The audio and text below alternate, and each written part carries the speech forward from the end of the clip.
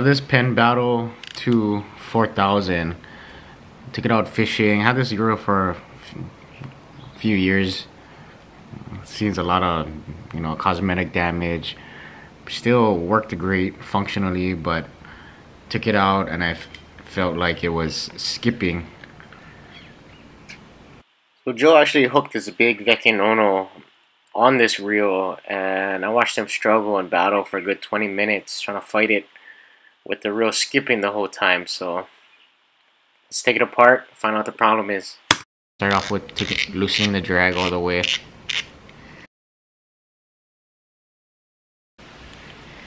Take it off. Make sure it's all properly greased, it's clean. You take off the spool. Check all the insides of the gear, make sure it's all clean, properly greased. Take off the handle. You're gonna reverse the spin.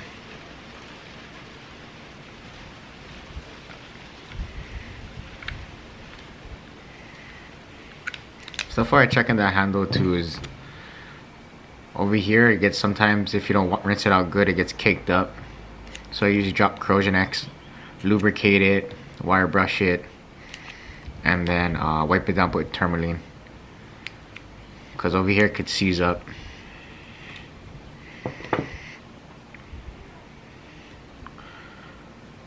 I'm gonna loosen and take off this gear.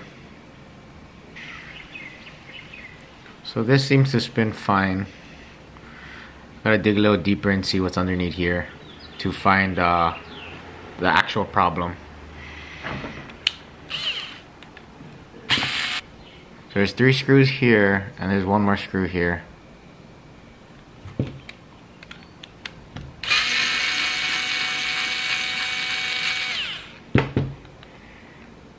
So it's a little bit shorter than the rest. And this pops off. And then you gotta work this guy out. Just like that. So this is what the inside of the reel looks like. There's a lot of gears. There's a bearing and a washer that comes off from here. And then initially, I can see already that the teeth are missing on top of this gear, which is causing the skip. So when you're reeling on the reel, this gear turns your spool. So when you're reeling, it winds your spool. So with missing teeth on here, that's why when I'm reeling, it feels like it skips and then reels and skips and then reels. So to take that apart is pretty easy. There's a screw right here. You just take that off. It's important to remember where the screws go because you have to put it back in the exact same spot. So with that taken off, that screw holds down this shaft that drives the spool. So since the shaft can come up now, this can pull out. So as you can see, the teeth and where it's missing.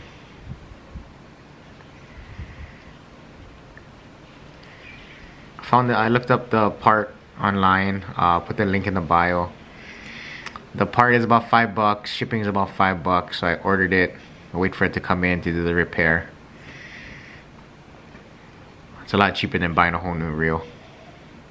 In the meantime, since the teeth was broken in here, you want to make sure inside here there's no teeth broken or build up or anything getting caked up anywhere that will cause grinding of other parts. So I went ahead and cleaned everything else out. Alright, so finally, months of waiting, I got the part in for the Penn Battle I was working on.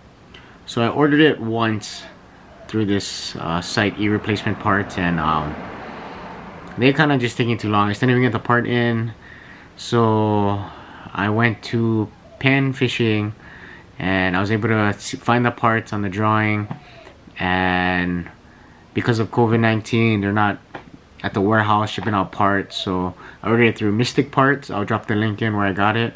It's the main gear, and now I'm gonna go ahead, put it back together and see. Hopefully it works. Hopefully no other problems.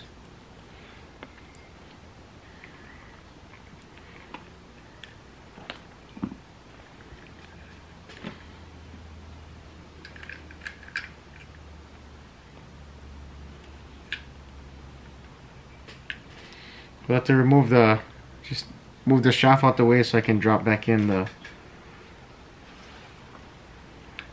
new gear. And then where did I put that screw? Right there. Screw the shaft back in. Looks like it fits good. Looks like it's the right size. And oh, look at that! It's spins smoothly. I can see the gear turning. So I'm just gonna work on assembling everything back together.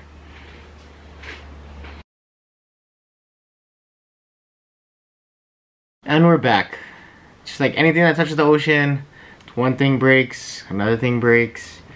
So what happened was my reel handle didn't fit well with the new gear part that I ordered. So I ordered a new handle. And now I'm going to try reassemble and see how everything works. So these guys at Mystic Parts, they're pretty awesome. I ordered this handle last week and it came in already. Fast. They have almost all the parts for almost every reel, Penn and Shimano. I originally ordered from the Penn warehouse, but due to COVID, the warehouse wasn't shipping out any parts, so I ordered from Mystic Parts. So here's the handle. Like I said, these guys are really awesome. So like I was saying, I changed that main gear on top of this reel, and when I put in the original handle, it just didn't seat well, and I could feel the restriction. I don't know if it could have been the thread count. It could have been a number of things, but it just didn't sit well. I didn't want to force it because I don't want to break anything else. So I ordered a new handle, and let's see. The other one I tossed because I was just kind of mad already, frustrated. And would you look at that? Nice and smooth.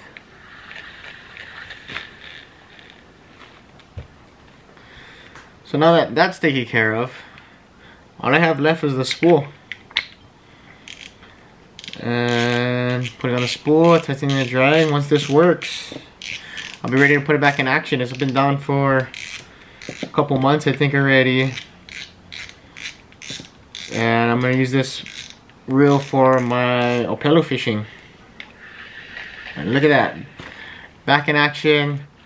So this is a basic tutorial of just, you know, taking apart your reel and putting it back together the way you found it, trying to find problems, what's wrong with it, and trying not to create new problems. Now I got this reel ready to go, catch some fish. Till next time, dive safe. Aloha. If this video was helpful, hit that like button. And let me know in the comments of what else that I need to check or work on when inspecting any reels. Until next time, Right at the bottom. aloha. Yeah.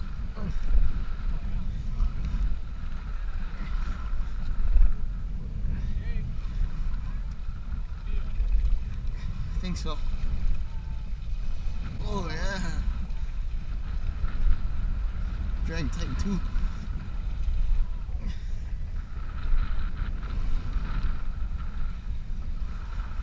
Call it. Let's see what it is.